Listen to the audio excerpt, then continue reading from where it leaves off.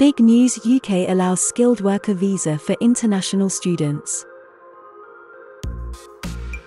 International students studying in the UK on student visas now have the opportunity to apply for a skilled worker visa without completing their degree.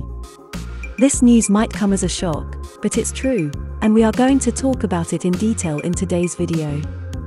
According to an immigration expert, newly updated rules that allow international students to transfer to a UK work visa before finishing their degree are going to attract a lot of talented individuals from around the world.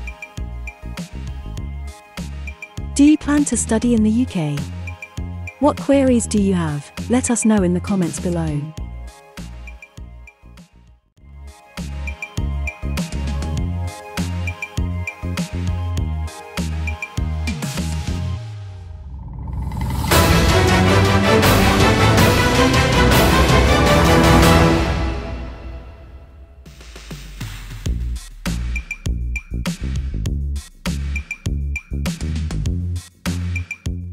If you look at the previous rules, they demanded applicants for the UK work visa to have a degree even if they possessed enough experience and skills without any relevant qualification. Needless to say, it turned out to be an obstacle. So, what is the reason behind making the eligibility criteria for the UK skilled worker visa for students so easy? It is simple. The country wants to attract the brightest minds from all over the world. As per the new rules, applicants for skilled worker visas do not need to have a degree or a similar qualification to become eligible. If you are a student with an employment offer from an employer approved by the Home Office, you can submit an application asking for a transfer from a student visa to a work visa even if you have not graduated yet. The new policy is going to provide exciting opportunities for international students, allowing the UK to attract skillful individuals from other countries.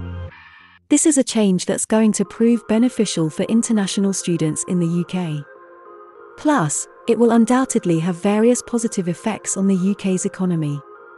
Individuals who can positively contribute to the UK's economy with innovative ideas can easily apply for the skilled worker visa since the eligibility criteria are no longer strict. Multiple businesses seem to have collaborated with the UK government to promote immigration to tackle the issue of the shortage of skilled workers in Britain. The country has been going through this problem since Brexit. The annual migration into the UK increased up to 504,000 this year as per the reports of the Office for National Statistics, ONS. The existing government of the UK faced a lot of pressure to take more effective measures to control the country's borders.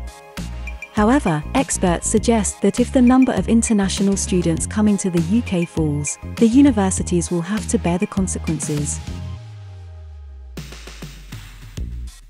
Our video update for today ends here.